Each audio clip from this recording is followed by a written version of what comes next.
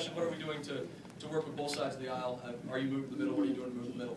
And when the President gave his State of the Union address, I sent a letter, we're happy to provide you with a copy of that letter, to the President saying, look, in your State of the Union address, you mentioned several things that I agree with and would like to work with you to accomplish those goals. Things like cutting spending that he talked about in the State of the Union address. Wanted to work with him on that. Things like reform of our tax code that he talked about.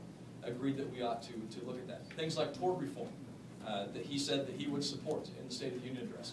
Asking him what version of tort reform is he talking about? What would he support? So certainly have done that. The first bill that I introduced, the GAO bill, was with a Democrat member of Congress from Michigan, Gary Peters.